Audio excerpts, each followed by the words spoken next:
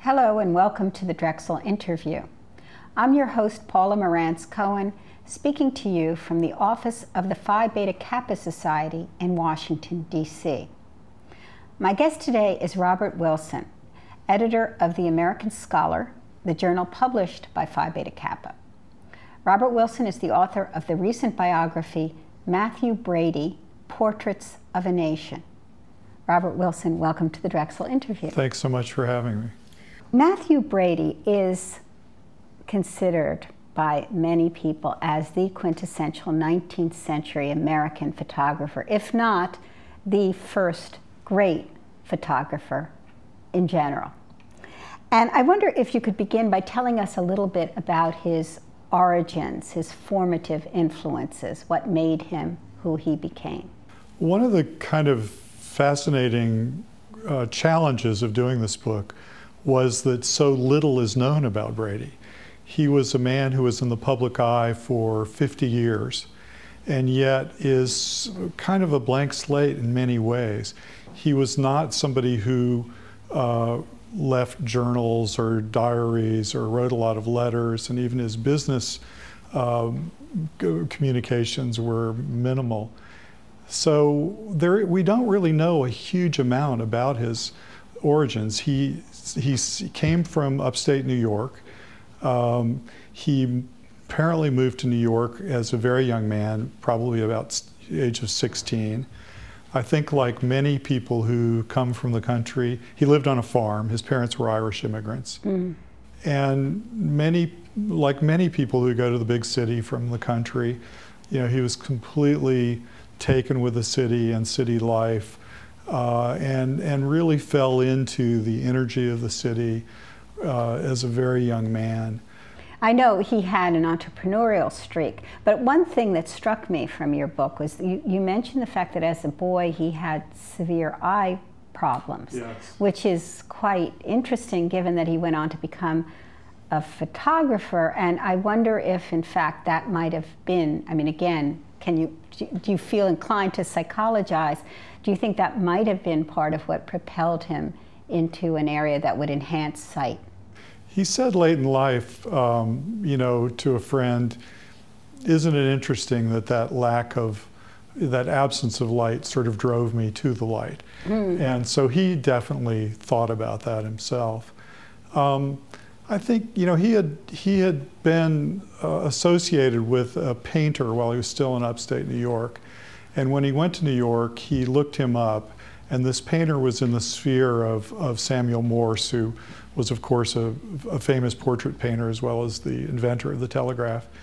And so Brady was kind of at the fringes of artistic circles in New York at the time that photography was coming along. So I think partly it was also just timing and kind of being in the right place at the right time. He seemed to have a feeling for the chance or for the opportunity. Mm-hmm. I notice also that you mentioned Samuel Morse, and he knew Morse. He had contact with Morse, who was, as you say, known for his invention of the telegraph, but also was a painter and a photographer. Yes. And later in life, it seems that Brady may have exaggerated his connection with Morse. Do you think that's so for PR reasons or something of the sort? Well, you know, a lot of the information we have about Brady comes from interviews he gave late in life.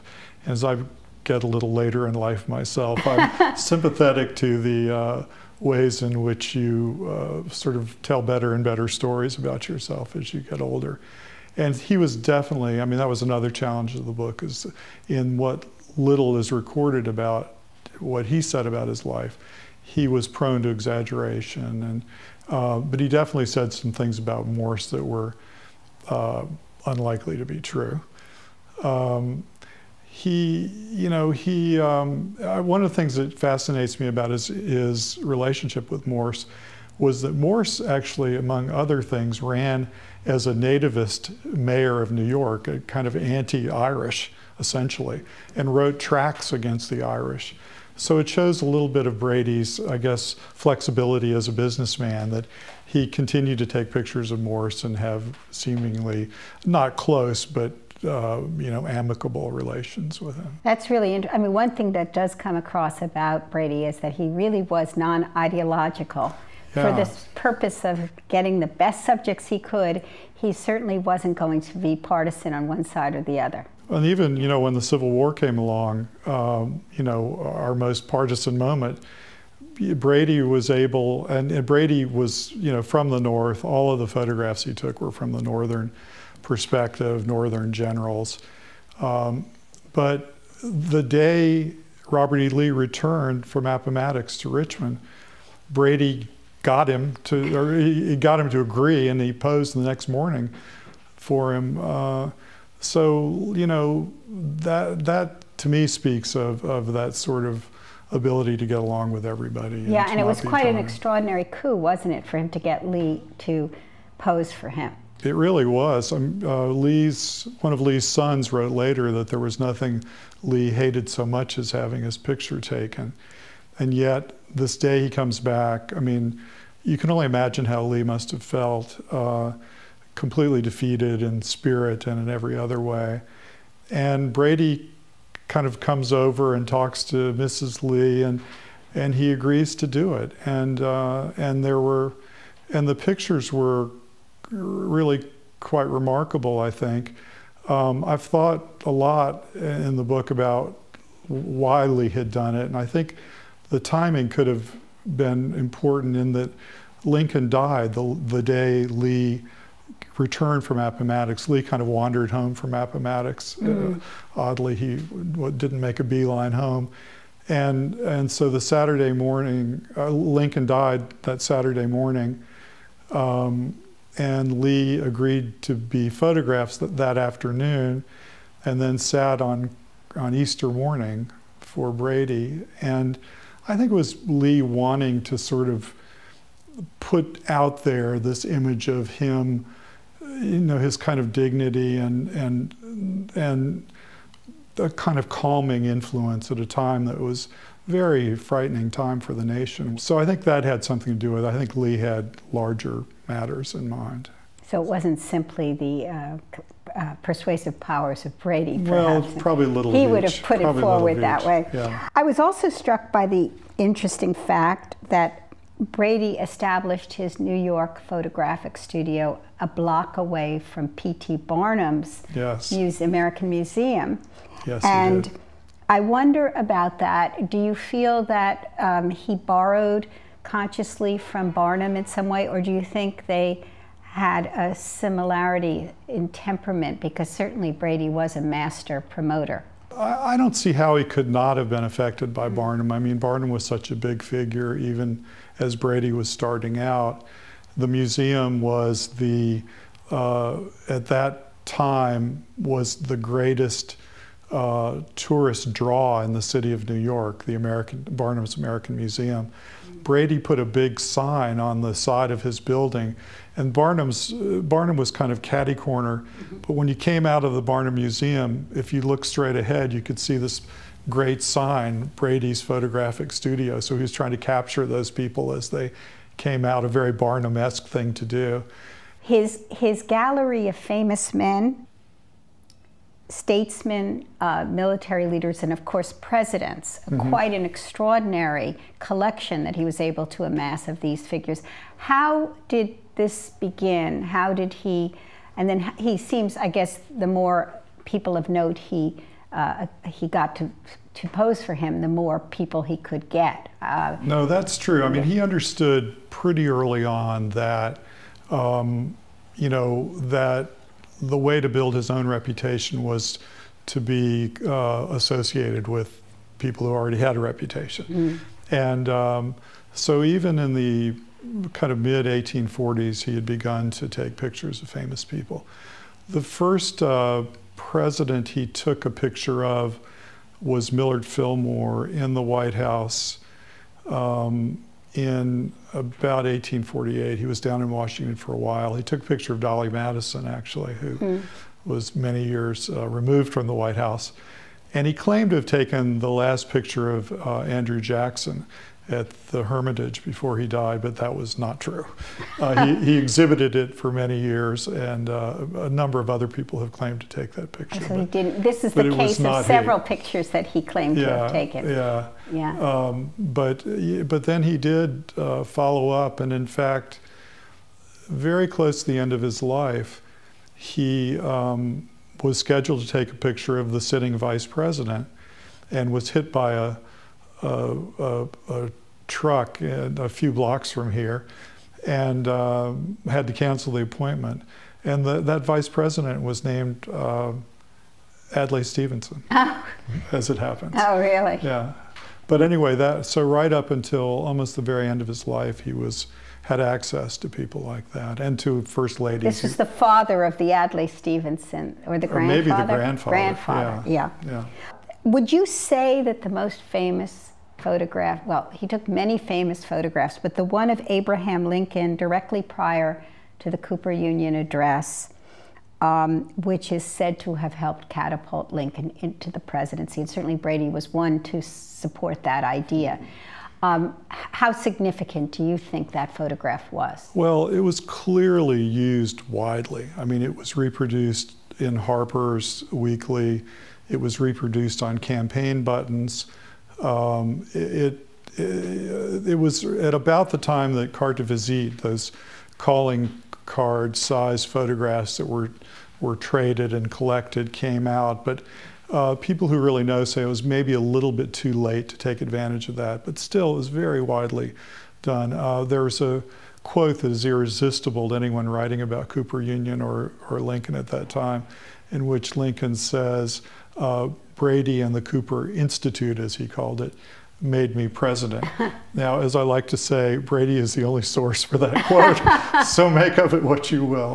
One of the questions you raise in your book is how many of the photographs Brady actually was responsible for, and in what way he was responsible. In many cases, of course, he didn't take the picture himself. But I wonder if, I mean, would the analogy be to a director of a film, for example, or would it be more like the owner of a franchise? I think that a director is a good analogy, although he wasn't always present. So, I mean, he was an absentee director, I guess. He, you know, the role of the photographer, especially in the daguerreotype era, there were so many people required, so many different skills required. It wasn't a kind of portable medium until really about the time of the Civil War. So that there was no reason in a way for an individual necessarily to be the guy standing behind the camera. So he was much more involved with the aesthetics of the picture, with, you know, getting the people, especially the famous people, to come sit, with just running the studio, with getting his name out there, with making a Brady photograph a brand name. And I say at one point in the book that the only time we can really be sure that Brady was there for a photograph is when he's in it, which he often was. I mean, late in life, especially in some of the Civil War photographs, he would pose himself kind of off to the side of a photograph, and in ways that were deeply intriguing to me. I found those very intriguing too. I mean, they reminded me on the one hand of the way Renaissance patrons would have themselves painted into the corner of a painting, but they also reminded me of Hitchcock's cameo appearances in his films. And I wonder, what do you make of this? Was this a kind of self-reflexivity? Was it a desire to show that this was his photograph? Or was it just the idea of being present at a historical moment? You know, there was a lot of disputing about copyright at about that time. So, I mean, if he was in a picture, then there would be no copyright problems. They freely copied one another's photographs. And but I think that in some places, he really had an idea about why he was putting himself there, especially Gettysburg. He came late to Gettysburg. His former employee and now rival, Alexander Gardner, had gotten there and taken the dramatic photographs of the dead, who were really mostly buried by the time Brady got there. So Brady did what I think is quite deliberately a very interesting thing. He posed himself looking at the now sort of placid places where the battles had taken place. And to me, what you see for really the first time in photography is this really strong argument that a photographer makes a photograph, which was not often accepted. It was generally said that the sun created photographs, you know, that it was an objective, mechanical medium. So I think to some extent he was saying that, but he was also inviting the reader in to see, here's a person contemplating a scene. And I really do believe that's what he was doing there. I mean, it was also, I mean, it was good PR. It was saying to people, if you get a photo by Brady, then Brady is there, as he often was not. But I feel like there are 3 photographs from Gettysburg where he puts himself in the exact same position vis-a-vis the camera, and you are quite literally looking over his shoulder. You see his back. So he's your surrogate, yes. Seeing what is there. Yeah, and he's also insisting on the role of a human sensibility in the making of a photograph, I think. And so the beginning of art photography, in a sense. At that I think junction. so. I mean, I say, you know, if we look at Gardner's pictures from Gettysburg, we think, oh, these are so historically significant, they're so sad, and we're not much moved by Brady's in a way, but I think there's a great deal more content to them. And so that was one of the things that I found really most interesting in all my years on this book. Well, the whole issue of the battlefield photography is so interesting. It does seem that Brady was present at Antietam and was traumatized by what he saw there, and I don't think ever again was at the presence of a battle, or perhaps none of the photographers were actually. He was at Bull Run. He was? Yeah, the first battle he went to, it was the first big battle at Bull Run. And he seemed very deliberately to stay away from battlefields for quite a while after that. He did not go to Antietam. Gardner and James Gibson were there working for Brady at Antietam. He kind of went in the general vicinity of Antietam a couple of weeks later, and then that's sort of what he did at Gettysburg too. He waited, although the New York draft riots were happening in New York at the time. He might have been in Gettysburg, so he probably had a good excuse for staying in New York at that time. So there was a natural reticence, perhaps, about confronting this. I mean, it's very hard to understand because the New York newspaper world was such a competitive world, and you would have thought that, you know, that the editors were just saying, "Get me some blood and guts," but there was, the interests were often more sociological. I mean, they were things like men cooking on a campfire or doing their wash or bathing in the river, and it's hard to, I mean, it's very puzzling. I mean, even at the end of the war, all the photographers rushed to Richmond, which had burned after the Confederates abandoned Richmond. So they're all there merrily taking pictures of burned buildings. There's nobody at Appomattox. You know, when Lee and Grant met on this incredibly dramatic morning, no photographers present.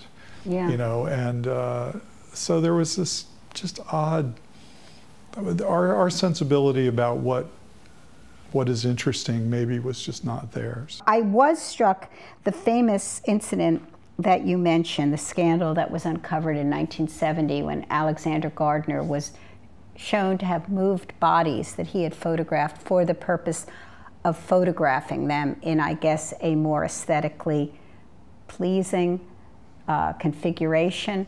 That caused a scandal. Could you talk to us a little bit about that and whether you think that Brady, at this point Alexander Gardner had gone off on his own, he wasn't associated with Brady, but do you think this is the sort of thing that Brady did, and certainly the posing of some of his subjects? They often look like they're not posed, but I wonder if you think they were. I think that it's this one instance of a body being moved. This is a famous photograph called Home of a Rebel Sharpshooter. really has become, in the public mind, an example, you know, that for many such instances. There are very few even photographs of dead bodies taken in the war. William Frassanito, who's the great expert on Civil War photography, counts 7 different times in the whole war when photographs were made of dead bodies. I mean, there were many photographs sometimes made at a time. Brady was guilty when he came of getting one of his men to get down on his back, but he kind of had his knees up and his arms out, and he was the least dead-looking person you've ever seen. But Brady's caption then was a dead soldier, something like that. Brady, I feel quite sure, never moved a body. I don't think Gardner did. I mean, people that I respect who... You don't think Gardner did? Beyond this that time. One. Oh. The people I respect who think a lot about this, 19th century photographer, curators and like, say, look, they were just trying, I mean, there weren't firm rules then. I mean, they were feeling their way. And he was trying to create a narrative. You know, he had this narrative in mind. I mean, it is true, wouldn't you agree, that Brady's compositions were beautiful. Now, was this his gift? I mean, obviously, even if he posed his subjects, it took a certain amount of talent to decide where people should be placed. But do you think that he was always posing his generals and his statesmen when they were on the site, for example? Oh yeah, I mean, the pictures are clearly posed. I mean, one of the things I say is that he was really always a portrait photographer. And even when he went outside, he was really taking portrait photographs, studio photographs out of doors, essentially. And no, I mean, the pictures are clearly posed, and I think he did have a gift for that. I mean, early on, you can see the influence of portrait painting in the kinds of objects he had people posing with, you know, columns and drapery. But I think he did have an eye. Yeah. And it's very interesting because Frassanito, in spite of what I said earlier about you don't really know when Brady was there or not, there is something, there are times when, you know, Brady had arrived after his guys had been taking photographs, and the photographs changed dramatically. Yeah. They were much more interested in sort of scenery, landscapes. When Brady got there were these very carefully composed pictures of generals and their staffs. So after the war, though, his fortunes declined precipitously. And I wonder how you account, was this a matter of his own losing traction in some way, or do you think it was changing tastes and times and so forth? Why is it that he just lost his moxie or whatever? Yeah, he had I mean, he was certainly overextended during the war, and he, you know, there are accounts saying that he was swindled by people in both his Washington and New York offices. When he was one place, he was being swindled in the other. He did set a lot of store by the value of the Civil War photographs, rightly so, as we know. But he had trouble selling them. There was almost a big deal with the New York Historical Society, and then it fell through. He tried desperately to sell them to the federal government, and eventually in the mid-70s, 1870s, sold them for $25,000. Although late in life, he claimed that the congressman who had introduced the bill got a gratuity of 50%. Oh. I know something about that congressman. It was Benjamin Beast Butler. And I know other things about him that lead me to believe that was probably true. But so Brady's finances really, and I think it was also alcohol. There were a whole lot of things that came into play. He, as I say, he was this farm boy, went to the city. Within a decade, he was, you know, photographing presidents. Famous people came to him to be photographed. The Crown Prince, when he came to New York on a famous visit to the Americas, went immediately to Brady's studio to be photographed. An extraordinary rise to fame. Yeah. So you feel about people like that sometimes that they ultimately can't accept it, and ultimately they destroy themselves in some way. And I wouldn't be surprised to a bit. I try not to psychologize too much in the book, but I wouldn't be surprised if something like that was at work as well. Well, just to sum up, because we're out of time, if I were to ask you what you think Mathew Brady's greatest contribution was to the art of photography, to American photography, what would you say? Gary Wills kindly read my book and gave a quote about it, and he said, Mathew Brady did not just make photographs, he made photography. And he talks about the various ways in which he did it. I mean, as a collector, as an innovator, as a person who was very interested in the technology, as a person who knew how to get his name around, and as a photographer in the sense in which we think of one. So, yeah, I think he was crucial to American photography in the 19th century. Well, I want to thank you, Robert Wilson, for talking to us about Mathew Brady. Thank you so much, Paula. And thank you for joining us today at the Drexel Interview.